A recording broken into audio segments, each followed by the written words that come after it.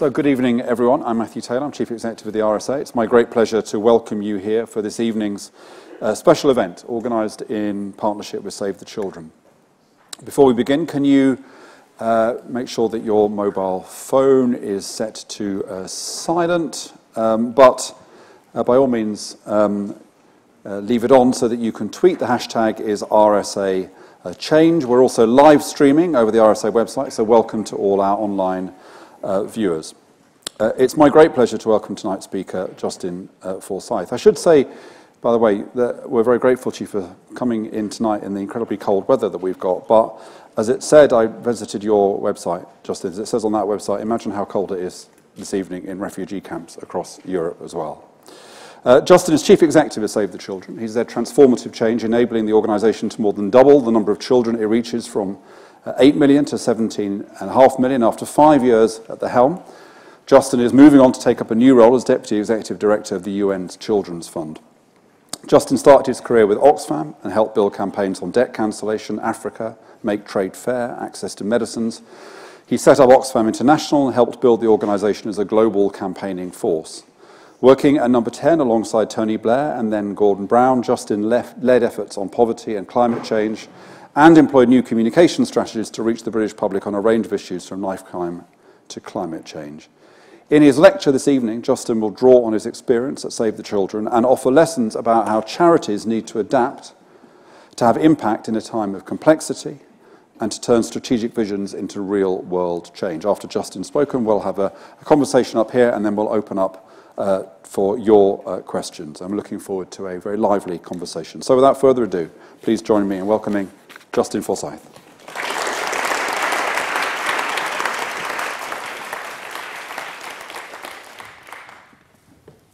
Thank you very much, Matthew. It's lovely to see so many people here tonight.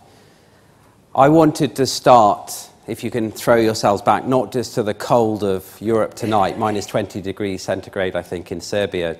Children tonight in Serbia are literally shivering with cold, facing hypothermia. But if you can, is to park that in. I'll come back to that later in my talk. But to throw yourself back to 2011 in Somalia. I landed in Mogadishu, the capital of Somalia, in 2011, in September 2011. This was in the midst of one of the worst famines this country had ever faced. In those days, you landed on a small runway just on the edge of the ocean, this blue, sparkling, beautiful ocean that Somalia's coast runs along. But Mogadishu itself was in rubble. Hundreds of thousands of people had fled drought and war and were huddled in the ruins. This is a picture of me in one building. These are just bullet holes in the wall of this building. We landed there in a cargo plane. I felt a little bit like Indiana Jones. Not many people flew into Mogadishu in those days. There weren't any seats. The pilot was smoking a cigarette as we landed. We were clinging on to this kind of netting on the back of the cargo, and we got out with a little bit of relief, and we had immediately 16 armed guards. It's the only place in my whole life, working for Save the Children and Oxfam actually, that I've ever gone anywhere with armed protection. And these were young Somalis armed to the teeth. And we drove off into the centre of town, and we went to a little refugee camp called Sagali. This was right in the centre of Mogadishu. It was a camp that literally a few days before had been run by Al-Shabaab. I think Al-Shabaab in those days was the affiliate of Al-Qaeda. I think it's now an affiliate of ISIS. So it was bullet holes. There was mortar shells still in the camp. And I met this little girl, Nestea, aged 2, and her mum, Suban. Nestea had walked at the age of 2 for 4 days, fleeing conflict, fleeing violence, fleeing the drought, to find safety in this refugee camp. She was dehydrated, she had diarrhea, and she was close to death. You know when little children like that are close to death. I've seen it quite a few times, sadly, because they're listless. They kind of fade in and out. Their eyes don't quite focus on you when you look at them. And our expert frontline Somali team rushed her. We'd put up a mobile hospital in this refugee camp, a tent. She's sitting in it, I think. It doesn't look much like a tent, but it was a tent. And they pulled her back from the brink of death with a saline drip. I think I've got one of the other things that we gave her, this plum peanut mixture, which is just peanut butter with nutrients. It's magical. I've seen again how this saves so many children's lives. And a few antibiotics. And they saved her life in front of my eyes. And over the next month, she was sent to a bigger hospital and she gradually recovered.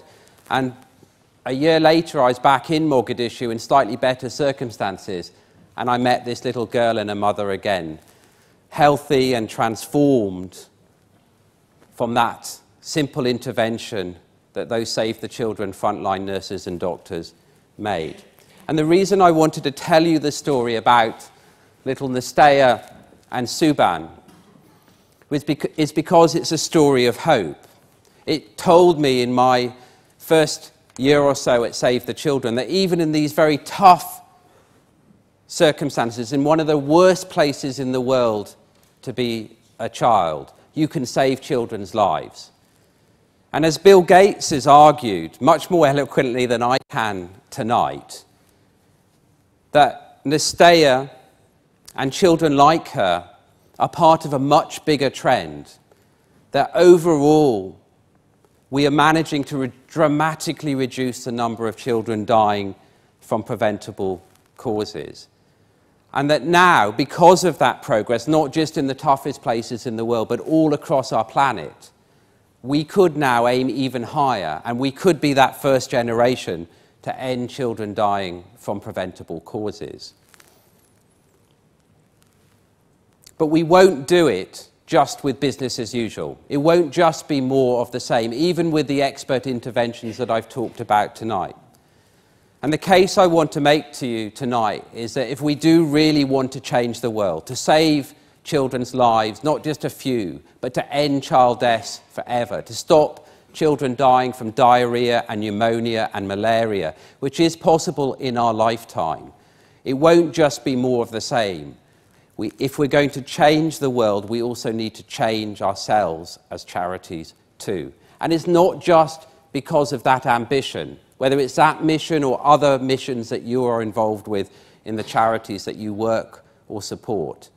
It's also because the world is dramatically changing around us. Climate change, inequality, the mass movement of people. I never expected, even though we've worked on it for years, that we would have over 1 million people coming to Europe in the last year. These huge forces afoot in the world are dramatically changing the world. How we respond to them, how we react to them, is a huge challenge to charities, as well as everyone else and governments and the private sector in the world. But it's not just inequality and conflict and climate change. It's not just the mass movement of people. It's also the shift in power from to the east to the south, with the rise of China and Brazil and South Africa, which changes decision-making, influences multilateral institutions, means where resources are going. It's also the technological revolution, the power of digital change today. It's hard to remember I was one of the people, like some of you in this room, who were very involved in Make Poverty History. But in 2005, neither Facebook or Twitter existed. It's hard to imagine running a campaign without all of that digital power. I think Facebook actually existed on Harvard campus, but didn't exist in the way that it does today. And more personally, I never envisaged, when I joined Save the Children, that I would be standing on a cliff top on my holidays in Paxos, talking to the head of MI6 about whether Save the Children had been involved in the killing of Osama bin Laden. That just felt completely ridiculous and beyond anything a charity could ever be involved with. I assure you we were nothing to do with the death of Osama bin Laden, just for the record. But the bizarreness of the conversation itself, it was a beautiful setting. I never envisaged that actually in my first few weeks at Save the Children, that I would be on the phone to someone who claimed to be the president of Heb and Heb. I've never even heard of that before then. It's actually a province of Somalia. About the kidnapping of 2 of our staff at Save the Children. And it wasn't until afterwards that I found out actually he was a rap artist from Minnesota. He was also the president of Heb and Heb. There's a big connection between Minnesota and Somalia. And we got both of them out. I never imagined that I would be dispatching hundreds of our staff to go and respond to an Ebola crisis and recruiting hundreds more Sierra Leoneans and Liberians in response to that crisis. And this was different from other emergencies. The fear of working in the midst of an Ebola crisis can't be overemphasized. This team here, who are Sierra Leoneans, only a few months before they were farmers or teachers, just local people, were trained to put on this outfit, this protective outfit. This is actually me behind it. I've got my name, Justin, written on my head. You had to get dressed by that whole team before you went into the red zone.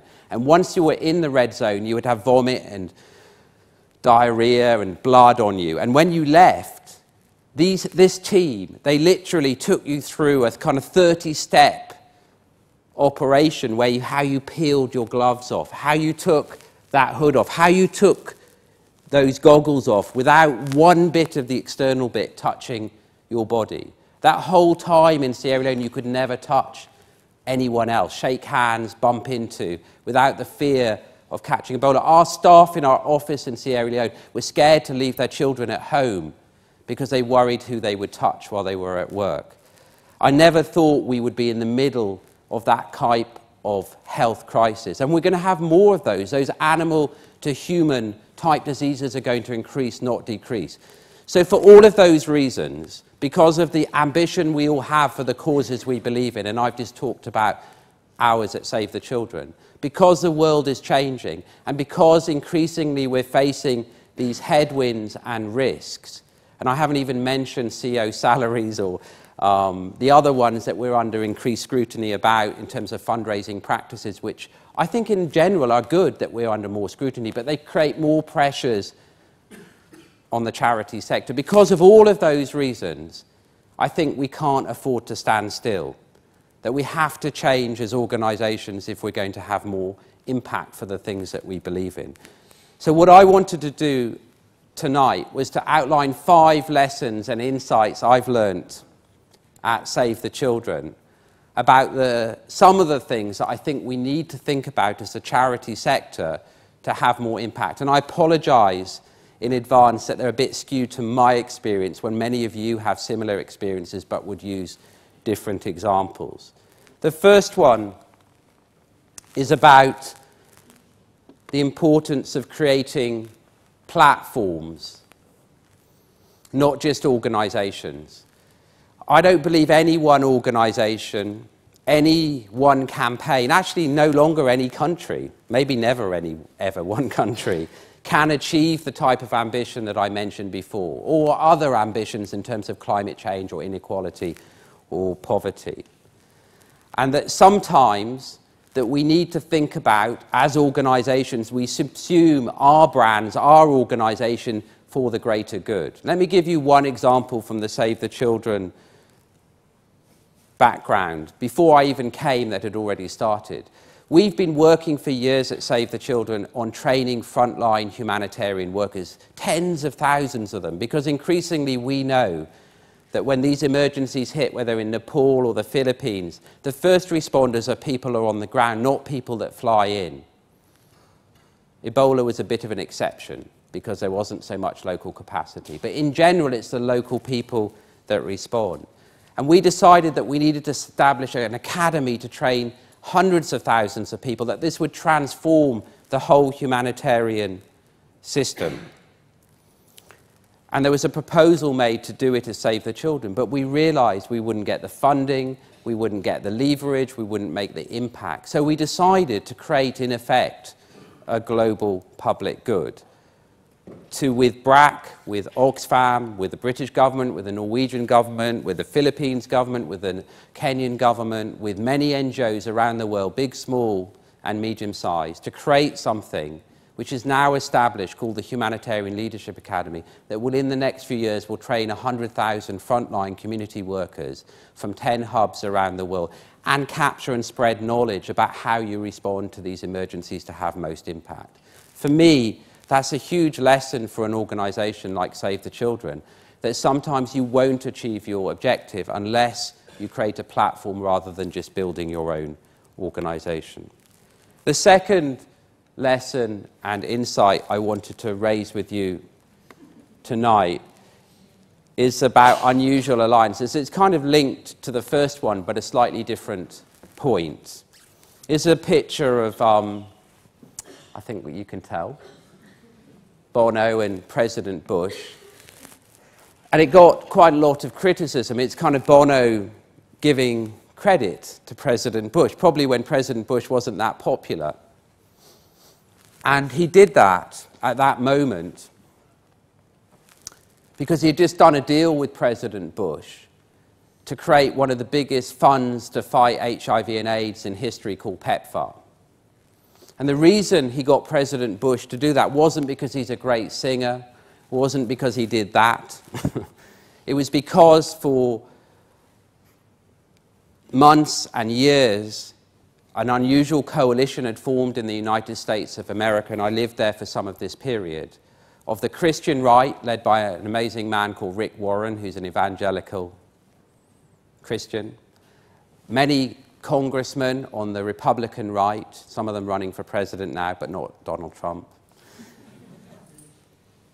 a large section of the NGO world, the liberal establishment, and they came together around a cause that said that we could work together to do something. And as a result, a huge fund that made a massive difference to millions of people's lives was created. And President Bush would never have done that without that unusual coalition coming together to push him and then to support him as he rolled that out. Another example closer to home is something that I got a lot of criticism for, and still do actually, more than almost anything else I've done, which is to forge a partnership with a big pharmaceutical company, GlaxoSmithKline. I'd actually organised at Oxfam a campaign against GlaxoSmithKline, and I'd picketed them. I'd even, I think, bought a share for their annual general meeting and disrupted it. So I've got no illusions about the pharmaceutical sector. But it felt to me, when I met Andrew Whitty, the head of GlaxoSmithKline, that this was a company in a completely different position than when I used to do that in the 90s. This was a company that was reforming and revamping itself, even with all the problems internally that it's had. And I thought if we could harness the power of that company to achieve change for children, that would be extraordinary. And as a result of that partnership, we haven't just taken their money. It's actually relatively small amounts of money in Save the Children terms that they give us.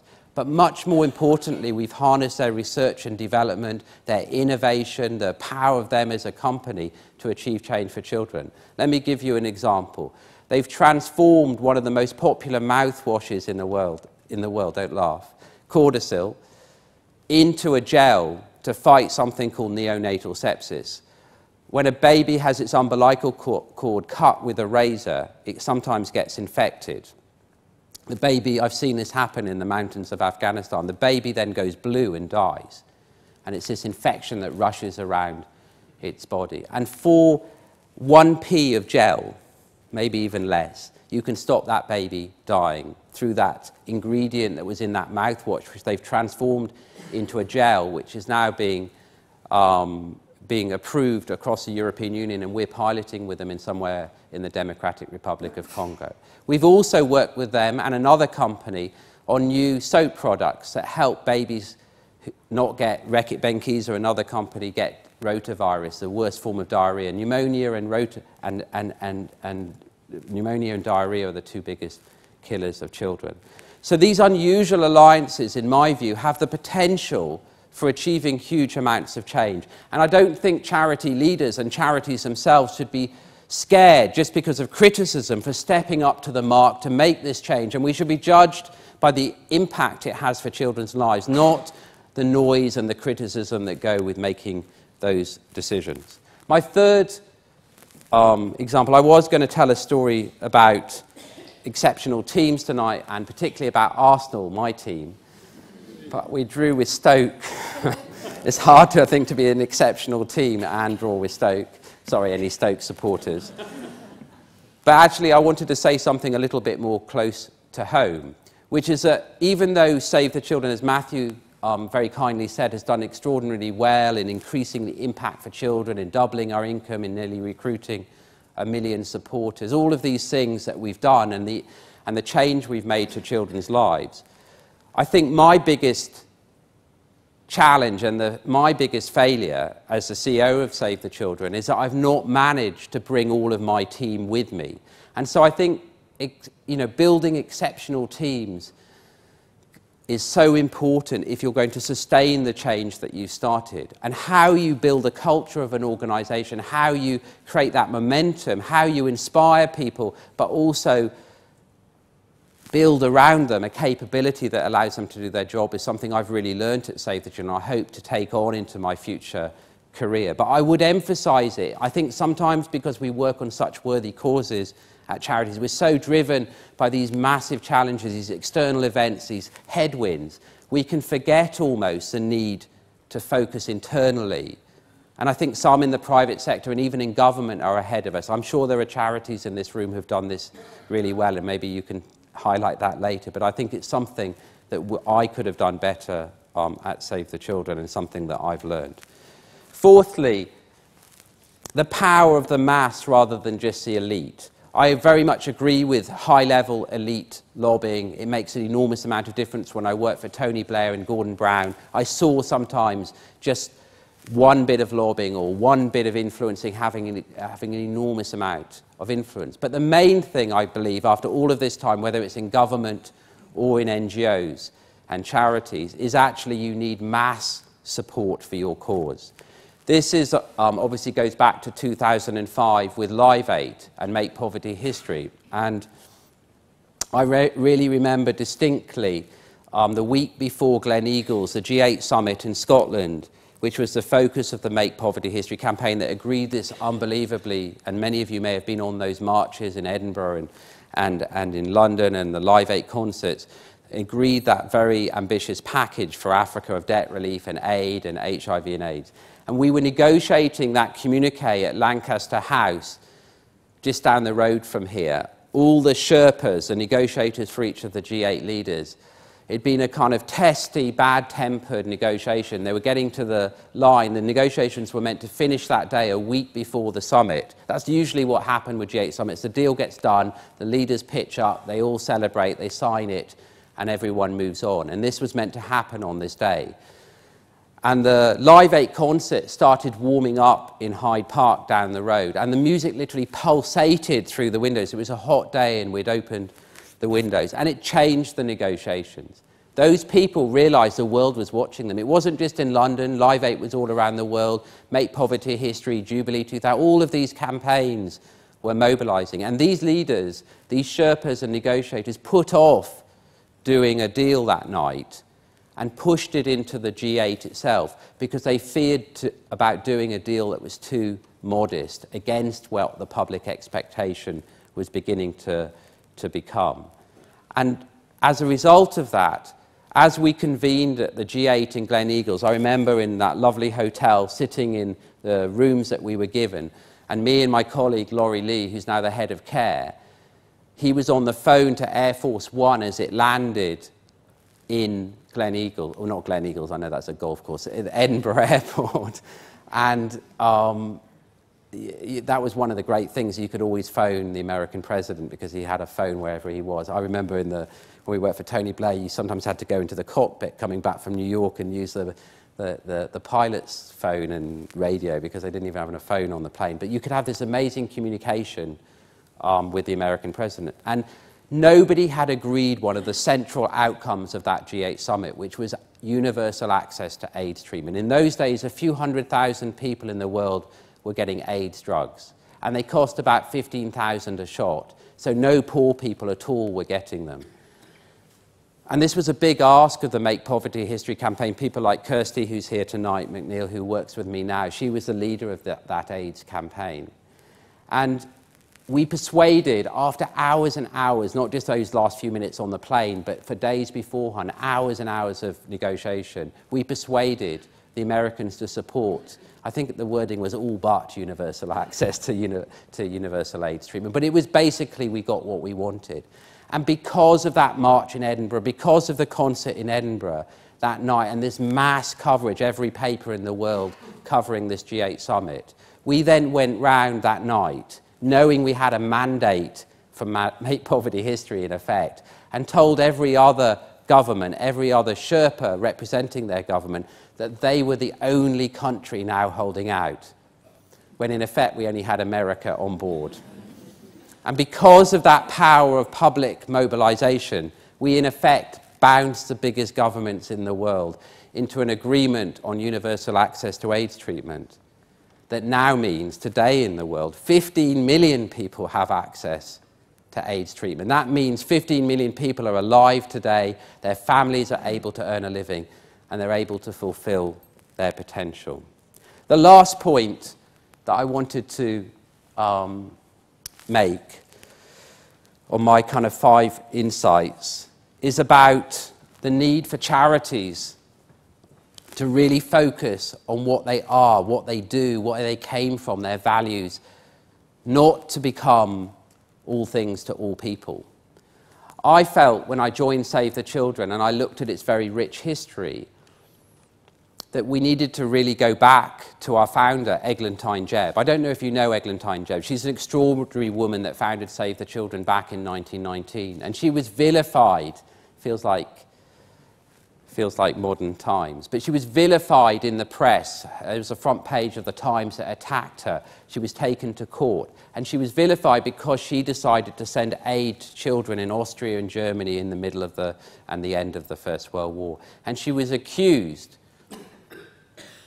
of being a traitor and helping our enemies. And she said, children are never our enemies. And from that moment, she established Save the Children, and she made the focus of Save the Children a children's organisation. And I felt at different moments in history since then that we'd lost our way, that we'd tried to be a mini Oxfam, or we'd tried to be a development organisation or humanitarian. We're a children's organisation. And I think we need organisations, and you could equally say, remember having this conversation with Loretta at Christian Aid about being a Christian organisation, or Oxfam, who's an extraordinary organisation which I've worked for many years, was founded in the midst of the Second World War, breaking a blockade to send aid to Greece as a social justice organisation. You need to root yourselves in your roots. If you stray too far from that, I think you don't look authentic, but also I don't think you have the power of your mandate. And if you're clear about what you are, I think it allows you to be bolder and more ambitious and take risks to achieve that goal that you stand for. I think because we're so clear who we are at Save the Children, it's allowed us in recent history to do some quite controversial things. For example, we published every name of every child that had been killed in the recent Gaza conflict. And because we're a children's organisation, I think you can do that. Where in the Middle East conflict between Israel and the Palestinians, if you ever do anything, you get accused of being on one side or the other. But if you're a children's organisation and that's your mandate, you can do it. And the same applies, I think, for organisations in different situations.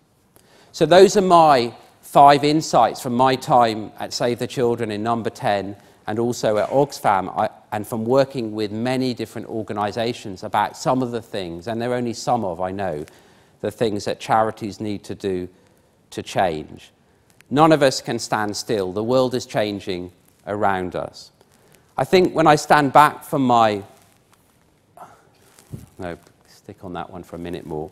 I stand back from my 5.5 years at Save the Children, and my much longer period at Oxfam. I think what it makes me think is, yes, I've seen some terrible things.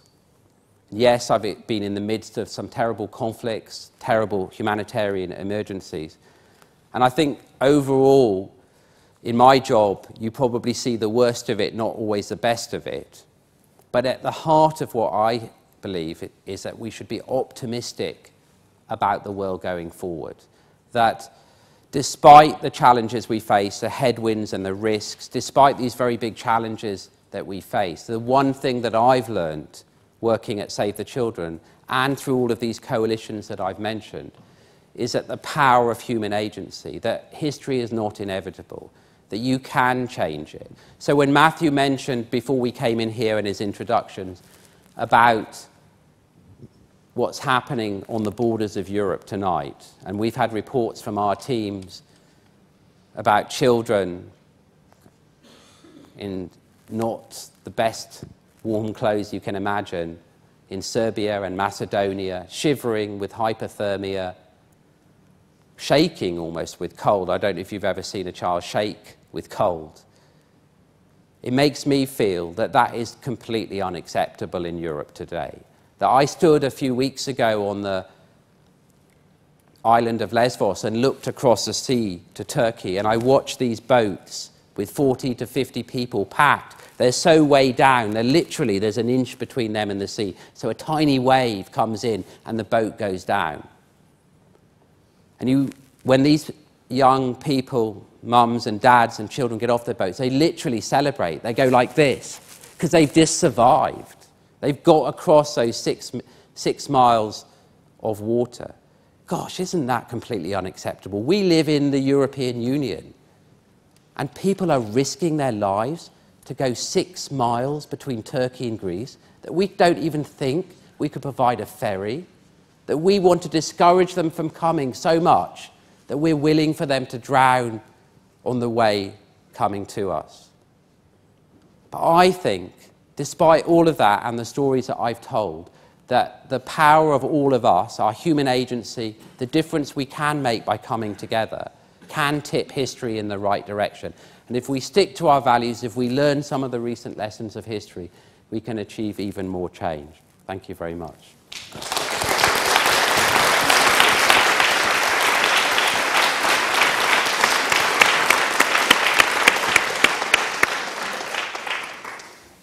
Thank you, Justin. That was we've had a lot of lectures here, and that was one of the most inspiring, honest, and insightful that we've ever had. So thank you for that. And I think it's worth saying that if anybody wants to donate to Save the Children, and I think the refugees is your kind of focus now, then they just have to go to put Save the Children into Google, and you'll be straight there, and there's a donate button to click on. When you first got this job with Save the Children, I guess some people might have said to you, if you had friends who were kind of bankers or politicians or estate agents or whatever, they must have said to you, well, this is the most virtuous job in the world. You know, you're running a charity and you're doing development, you know. And yet, as you said in the speech, actually your time has been a time also of controversy. And I want to look at the two elements of this. First of all, development. I dug out a quote from last year's winner of the Nobel Prize for Economics, Angus Deaton. He said this: development is neither a financial nor a technical problem, but a political problem. And the aid industry often makes the politics worse. Now, as you know, his claim is that aid stops governments in developing countries going through the process they need to go through of having their own tax base, their own kind of governance, and it keeps them, as it were, in a kind of state of dependency. Where do you think is the state of the debate about development right now? It's a big question, Matthew, and there are people in the audience tonight who I know will have strong views on it both ways. I mean, my feeling is that one of the reasons that charities and NGOs, and I'll answer the question about development more directly, are under more scrutiny is because we are more now in the political mainstream. I mean, because aid wasn't cut, it's suddenly in politics, and we become part of that political discourse. And that's not a bad thing, because this is real money and it's real lives, and there should be a challenge to us and I know there's lots of different types of charity, and I'm only talking about one part of it. There should be a challenge to us to make the case for why we should save those people coming across the sea, why we think refugees should be protected and looked after, why we should put money, I mean 15 billion a year it's going to be of aid, it's a lot of money, why we should put it into saving children's lives in Kenya or Nigeria or other countries around the world. So I think because we're in politics there's more scrutiny. I also think something else has happened which you know better than I do and have commented on, which is there's a breakdown of trust between the public and institutions, and I think charities are also caught up in the mix of that. So I saw an editor of a newspaper the other day, of a popular newspaper, I won't name him, and he said kind of it's charities' turn. I mean, we've had bankers, we've done politicians, we're going to do charities. And I think that, again, isn't a bad thing, but it means that we need to think as charities how we operate in this much more under scrutiny way, and how we reach the public directly rather than always through third parties. On the debate on development, I mean, I think, you know, that it's been ridiculously polarised between those who've argued only for aid and those who believe that there are many other factors in the world that have led to all of this progress. And I think, of course, economic growth, government's leadership, the private sector has transformed the world, lifted hundreds of millions of people out of poverty, meant more children live, more children go to school. But aid, as part of that, has had a transformational impact. In the toughest places in the world, aid has had a disproportionate impact in making sure, in the case of examples that I gave, that lives have been saved. So we need, I think, more than to talk just about aid, is to talk about development, to talk about the types of interventions that make most difference. The last point I would make is that I think this is very much part of the DNA of our country now. I think it's very deep. I know there's a big opposition, but there's also 15, 20, maybe even 25 million people in this country who passionately care about this cause. What we do in the world is part of what we are as Brits. And I think that's very powerful. It comes out on Comic Relief Night. You know, it comes out when we're in the early stages of this refugee crisis. And it does go back and forth. But I think politicians can't underestimate that either. On the kind of more general charitable point about charities, I mean, if you were talking about, I don't know, finance, you might say the kind of fault line for finance is greed. You know, it's in the sense that it's greed which leads to people doing the wrong kind of thing. Is it perversely that in the charitable sector it's the sense of righteousness that leads people to doing the right? It's that sense of we're doing the right thing, so therefore cold calling people to get money out of them, or chugging, or you know, or the excesses of a kids' company. But that's in a sense that's justified by people's sense of we know we're right.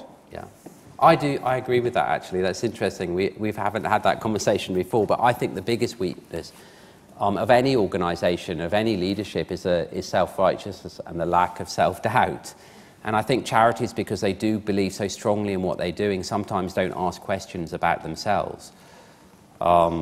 Without telling a long story, I learned that lesson. I worked with people in South Africa, and particularly the African National Congress, and one of the most respected leaders of the ANC that ran the military wing of the ANC during the dying days of apartheid always used to say to me that he thought the most important ingredient of leadership was self-doubt. And I think if you don't have leaders who reflect on whether they're making the right decisions and are so self-righteous, people that believe they're so right they can do anything are the ones that are most dangerous. And I do think in the charity sector, that probably has been the contributory factor to some of those mistakes that are made. All I would say on the fundraising thing is I also think there's another thing afoot there, which is that we outsourced it to other companies and then didn't monitor them strongly enough. And I think we have to look at how we engage the public directly, not just always through outsourcing. Two final questions before we open it up. You're going now, you've been outside, you went inside to the machine, you come outside again, now you're going back inside, but this time to an international institution, the United Nations. What's your sense of the state of kind of multilateral and international institutions? I mean, I guess for kind of 20, 30, 40 years, well, actually not much longer, internationalists have hoped that these institutions would start to have more authority, would be better able to kind of galvanise the global community at points of crisis. Do you see a change? Do you think that we are going to see greater global governance over the next 20, 30 years? Yeah, it's a really hard question. I mean, we need it more than ever. And at moments, there's extraordinary optimistic things that happen. You know, the recent climate change talks, for all their faults, was a huge change moment despite the failures at Copenhagen. We agreed also this year these new goals for 2030 to end child deaths, to end extreme poverty, all through the United Nations.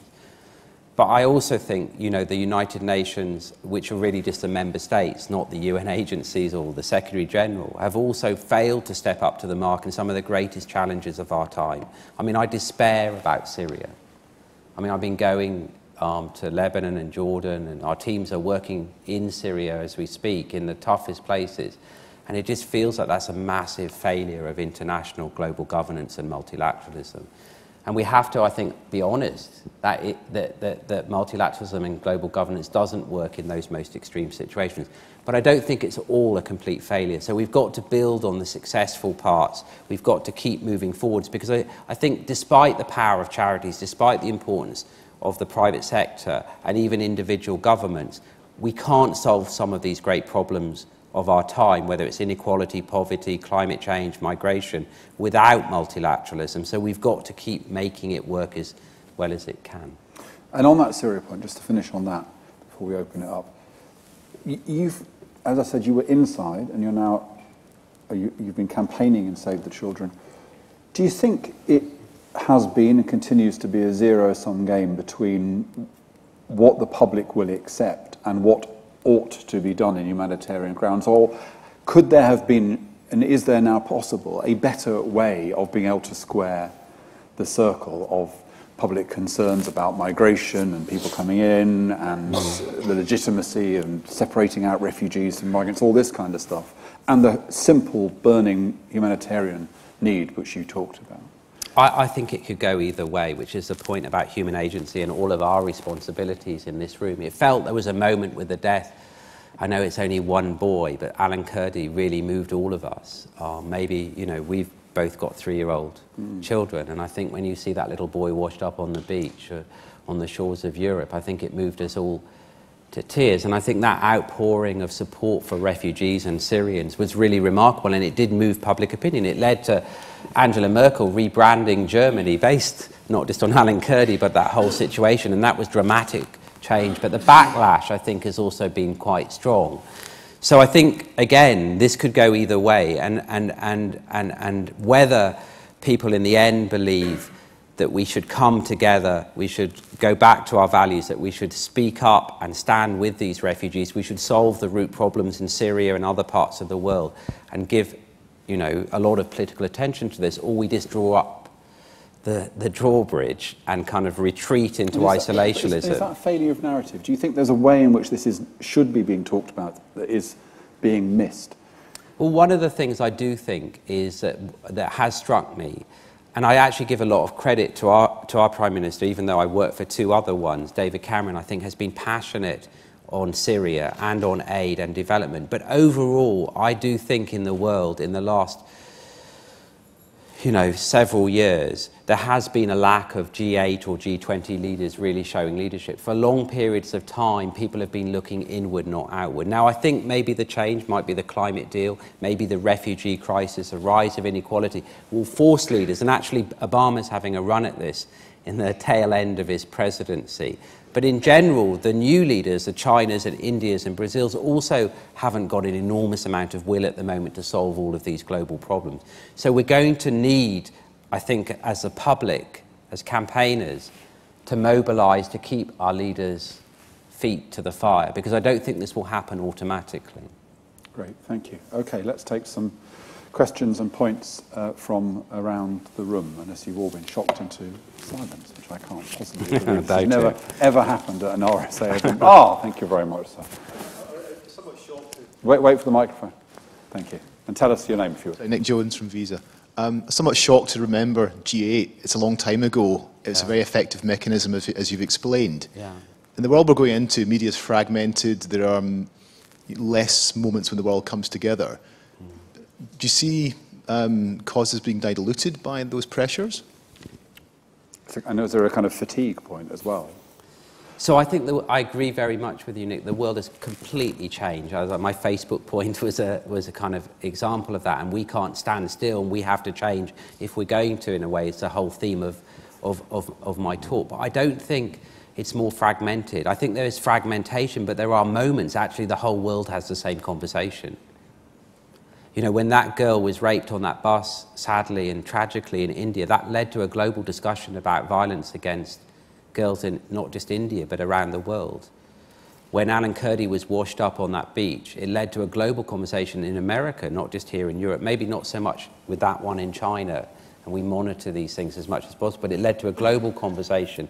So I think the way the social media combined with the formal media, the way the world works at the moment, there are moments actually when you can move the goalposts of conversations and change public opinion. What I would say the lesson for campaigners of that is, you know, we've all traditionally planned campaigns, but the better thing to do is to ride waves occasionally and then try and change debates. And, you know, Gert Leopold, one of the founders of Greenpeace, always said to me, is be a kind of sailing ship tacking into the wind, not a super tanker where you kind of set off and never change direction until you hit an iceberg. So, and I think that is a big lesson of modern campaigning. Hi there, my name's Andrew Lamb. I'm a fellow of the RSA and a board member of a charity called Red R that trains aid workers, including Save the Children staff. I want to get your opinion on comparing what might be described as a big international NGO with big business, and where the differences are and where the contrasts are. In particular, one of the things that is always thrown at charities is almost like you want to be more efficient, you want to be more business-like, more professional, as if, you know, the business sector has the monopoly on professionalism.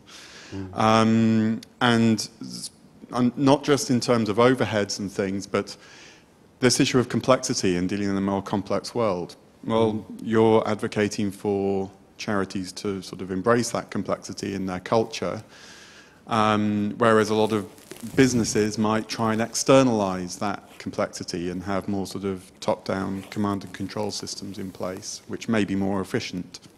But, you know, could you say a little bit about how you think your lessons, how you think Save the Children compares to a big business, and whether the lessons would be different? And in particular, just building on that, I mean, this is something you hinted at in your speech, that leaders have to distinguish between their mission and their organisation, their own organisation's size and their own kind of status. And that's not an easy thing to do as a leader, because you can't help thinking, well, actually, I'm judged by how well my organisation is doing.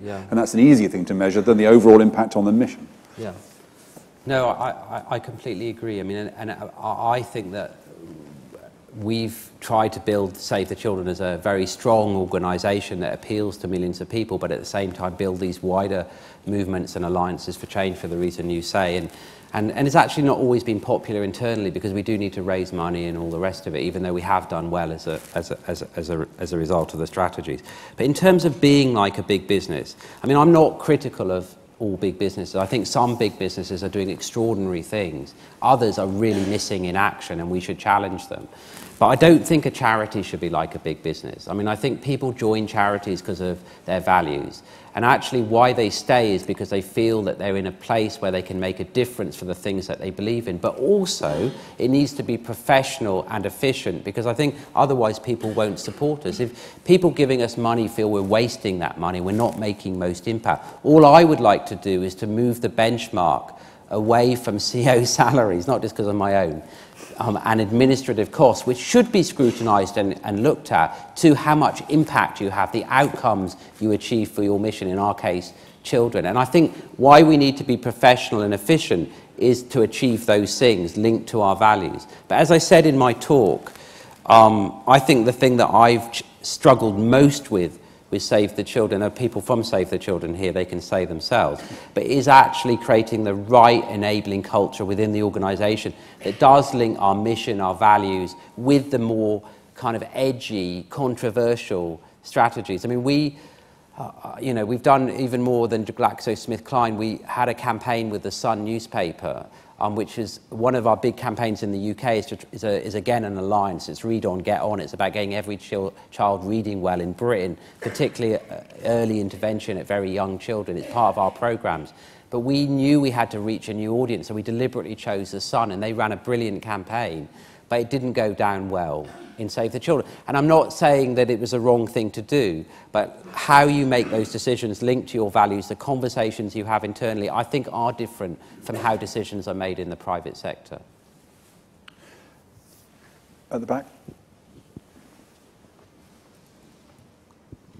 Thank you. I'm David Thomas. There's an extent to which the amount of money going to charities is a zero-sum game, and to which charities have to compete against each other for the same money and have to incur all of the costs involved in that. And I was just wondering what your reflections were on the costs and benefits of the necessary sort of competition between charities that we see, and whether you have any views on whether there's anything that we could do at the level of larger organisations to try and improve the sort of market that there is really for charitable funding. I don't believe the market's saturated at all, using business language, and especially not around the world, let alone here in Britain. I think the problem is that charities haven't modernised the way they engage with their supporters, and we also do it in quite a costly way based on an old fundraising model. We've got to engage our supporters much more as partners, using digital in two-way communication rather than just pushing things at them through mail drops or phone calls from call centres. There's a revolution that's going to happen in fundraising that will actually be good for charity, because it will lead to a higher quality relationship. And I think that there's a huge amount of people in this country that will do even more with charities, whether it's volunteering, giving money, or campaigning, if we get our engagement to a better level. And also, we keep focused on the cause and the outcome, rather than charities looking like, which is the point from before about businesses. So I don't think we're anywhere close to a limit on how much people will give. And I think actually people are giving more, not less, overall. But do you think sometimes those things just are intention, which is that, we've seen over the last, many years, enormous amounts of innovation, or quite a lot of innovation, and use of data to target people as sources of money, and big departments focused on that fundraising in large charities. But engagement it seems to me often been left behind. But we're still trying to engage people in the same kind of ways as we were before. We still have a kind of problem about the fact there's a small group of activists, and then there's the general public who get engaged at particular moments, but generally speaking, not. So is there a danger that you're running an organisation and there's someone who says, look, I can interrogate the database, send out lots of direct mail, put an advert in the newspaper and raise £500,000 for you, and we can do stuff with it, or else there's a really messy, difficult, complex process of trying to talk to people, which may or may not reap results, and so in the end people do the former rather than the latter. I think that's spot on, and I think there is a danger that fundraising has become a bit industrial. And I think that's your point. But I also think the way to solve that is to actually look at much more sophisticated ways of engaging people digitally and face-to-face and in other ways that does have that kind of engagement. We spend a lot of money to raise and recruit supporters. But actually what was interesting, for example, in that recent refugee crisis is that there's some individuals, I won't name the person, raised £500,000 themselves using social media with very little input from us, but took all the content from all around the media, from us and others, and we just had a dialogue with them about what they were going to do. So I think we've got to revolutionise the way we engage supporters and not just treat them as you say, as people to raise money for. But it does mean, I think, that we have to fix the back of what we do, not just the front, because I think to be able to do that more sophisticated engagement is a lot digital. I think many charities, including Save the Children, are a bit in the car behind on the digital revolution. And if we're going to catch up, I think it will allow us to have that more sophisticated two-way dialogue. And as part of this, and you can see I'm continuing to ask questions because you're not. But if I say, there's a hand, very good. And there's another one. Threatened by me asking another question, suddenly hands emerged everywhere. Very good. Why don't we take these three together? And then I think we'll be running out of time. So you first, and there's someone there, and then Laura. Yeah. Thank you. John French.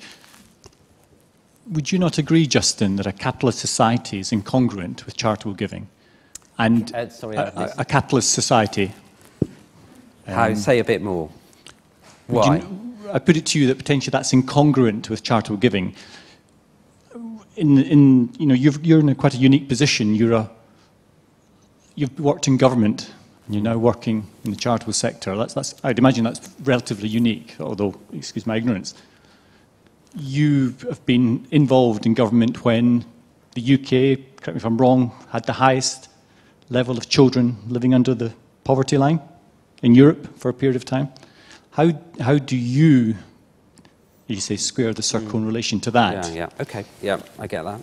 So that's, I mean, in a way, that's a kind of sticking plaster versus systemic reform kind of challenge, I guess. Yes, where was that? Oh, very good. Hi, Camilla Pallison. How do you think, or what do you think is the effect of government funding on charities being able to affect change in terms of what they get funding for, especially in terms of creating that powerful platform? About in the sense of whether they're muzzled as a result of taking money?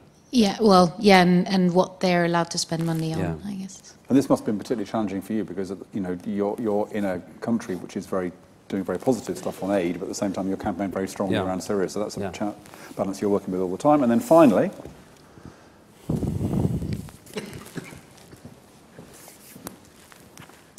Hi, we've got a question from Twitter from Andrea Siodmark, who asks, what will be different in 10 years' time from now? Presumably not like everything. This is on this topic, precisely. Gosh. You can just choose one thing if you want. So I definitely don't think we should just be sticking plasters. So sometimes we are, and being a sticking plaster isn't always bad. I've been in some of these terrible humanitarian emergencies, and you're just happy to keep people alive, and it is sticking plaster. You're not solving it. You're there for the moment. But I think we have to do transformational change. The thing I've learned from doing the insider, the outsider, working with the private sector, is actually all of those coming together is the most powerful way of achieving change. I passionately believe we need governments and we need multilateral institutions. I believe in the United Nations. Charities and the private sector can't replace them. But we also need the power and innovation of the private sector, their research and development, the good bits of the private sector.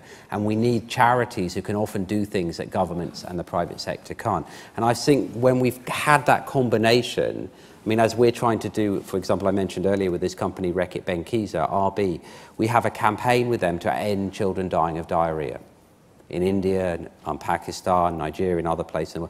What they're bringing to the table is actually 2 new products. One of them is a sprinkle you put down a pit latrine to stop rotavirus, another a soap for newborns. We're working with the UN on a 7-point plan in countries that dramatically reduces diarrhea. We're working with the British government and the Indian and others to do this. It's that combination. Now, the Indian government or the British government weren't going to invent those 2 products, but also RB weren't going to be able to run that program in the Swat Valley of Pakistan. So, you know, it's that combination that makes a difference. But I think we also need campaigning, because we shouldn't be under any illusion that there are massive injustices in the world, and speaking out and challenging power is an important part of what charities do. It's not just partnerships and working with people. On the government funds... And it's easy to... but that's the second question. Yeah. Easy to achieve that balance. You can be on the Today programme in the morning kind of saying the government should be doing more, and then in the afternoon with the Secretary of State working collaboratively. It's possible to do that? I think in Britain it's still possible, but there are moments where you do get challenged both ways about whether you're speaking out. I think that's why, in a way, my point about going back to your essence and core is so important, because it's very hard to, in the end, I got a lot of stick for speaking out about these Gazan children that were killed. I mean, enormous amount. And I'm actually personally very I can say that we can be open, I'm pretty pro-Israel. And I also know among some parts of the left is a cover for anti-Semitism, and I'm very critical of that. But I know what the Israeli government did in that Gazan situation was appalling. And so in terms of indiscriminate bombing that led to many children dying, much bigger than any other conflict between Israel and Palestine. So I think if you're on your very essence and core and you're doing it based on your values, you can be bolder and speak out. And that applies to our government as well as the Israeli or Palestinian issue. Different in 10 years. I think this is, in a way, the most exciting thing, is that if we get some of these things right, whether it's the unusual alliances, creating global public goods, this new form of communication that can be truly mass, how we actually then, organisations play their role but don't always have to lead all of it, I think we can do extraordinary things. I didn't say it flippantly in my talk, and maybe this would be the issue I would highlight rather than mentioning them all, is that no other generation has ever been able to say that they could end child deaths from preventable causes for under 5 children, from diarrhea, pneumonia, malaria. No other generation has ever been able to say that. Now, we'll never reduce it to 0, but we can all but reduce it to 0 in the next 15, maybe not 10 years. And that now is the global goal that the United Nations set in September. And we'll do that through human agency and campaigning, but also harnessing the private sector, governments and charities. And I think that's an amazing opportunity for all of us to be part of. And if we can do that in our lifetime, when no other generation has ever been able to do something so extraordinary, that would be something that we could all be very proud of. And I think that's the difference. I really feel that in my time at Save the Children and now going on to work at the UN, I feel very proud and privileged and honoured, actually, to have had a chance to play a small part towards. Well, thank you, Justin. There's one particular moment in your speech that really hit home for me, which was you talking about being in Downing Street and having something so important to say to the Prime Minister. You had to ring him when he was in one of his planes and suggesting that I might too. My role was writing his jokes, so I'm not sure that there was ever call for me to be disturbing him as he flew around the world. It was a brilliant speech. Thank you for your questions and for asking them so honestly and clearly. Thank you all for coming tonight. I can ask you to join me in thanking Justin Forsyth.